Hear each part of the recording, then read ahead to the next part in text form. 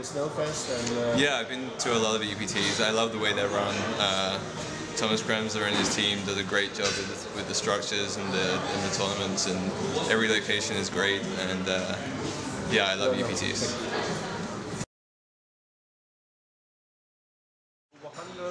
It was 101 the first year. 101, yeah.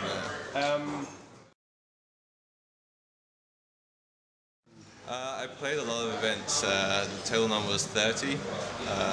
I cashed 3. I went deep in a few 1500s, but no final tables. So it was a bit of a failure for the first year, but I'll be back next year.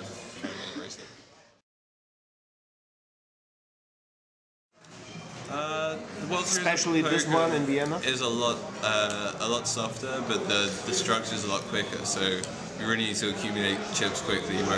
Whereas here you can sit tight for a while and kind of gauge where everyone else is at for a while before you need to be making moves.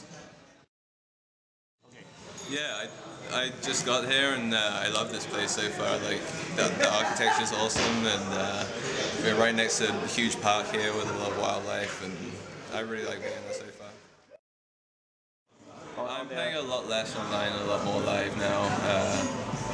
You are a tournament player, right? The cash game is not your... I'm primarily a tournament player, but online I'm kind of trying to make the switch now. Well, not really make the switch, I just like to be a more well-rounded player. So I've been playing more cash and actually trying to learn mixed games, trying to learn 8-game and stuff. So just trying to be a more complete player.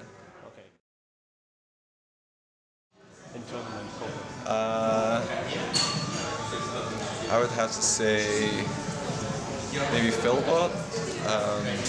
I play with him a ton online. He just owns me every single pot. I can't win a pot versus him. So I forget what his real name is. Gruesome, huh? Philbot online. What's that? I think it's gruesome. Okay, yeah. Okay.